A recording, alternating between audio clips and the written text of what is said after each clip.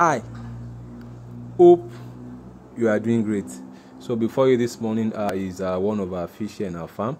As you can see, it was cannibalized by the others.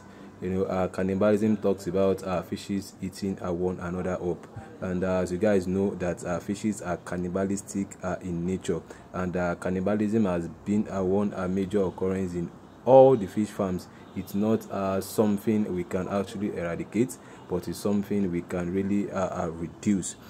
Fishes are cannibalized due to several reasons. It might be due to territorial fights for territorial space. It might be due to sizes. Maybe their sizes are not uniform. There are some bigger ones and the smaller ones in same pond, and it might be due to disease. When fishes perceive the smell of blood on others, they tend to prey on the one that has blood stain on its body. So this morning we'll be showing you guys what we use in our farm here to treat cases like this. What we use is we use salt. We use salt, which we all know as sodium chloride. We use salt to treat them once we isolate them. This is one of the reasons why we will always advise farmers to be always watchful in their farm, and they should always be present in their farms, because let's assume there is no one on the farm, we won't be able to remove this fish, and this fish you are looking at is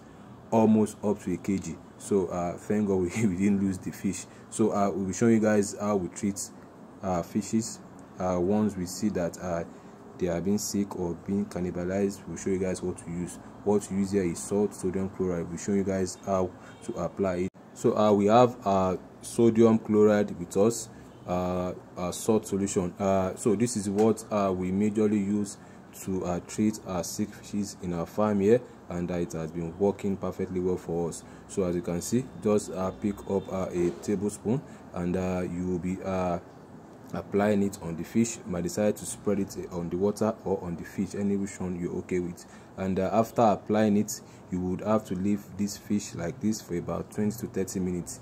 If you are using a pond where you'll be leaving the fish, you can decide to just top up the water, and if you are transferring it to another pond, just remove it after 30 minutes and place it in another pond. And if you are using this particular pond for isolating the fish, you can just top up the water to a reasonable level and leave it for about 3 to 4 days. After 3 to 4 days, you can remove it. The fish will be perfectly okay. Then you can return the fish back to its normal pond, to where the others are. So that's that about that for today. If you love what you've seen, don't forget to hit the like button. If you're on Facebook, kindly like my Facebook page. If you're on YouTube, kindly subscribe to our YouTube channel. And if you're on Twitter, kindly follow us on Twitter. Thank you for watching today's video. Do enjoy the rest of your day.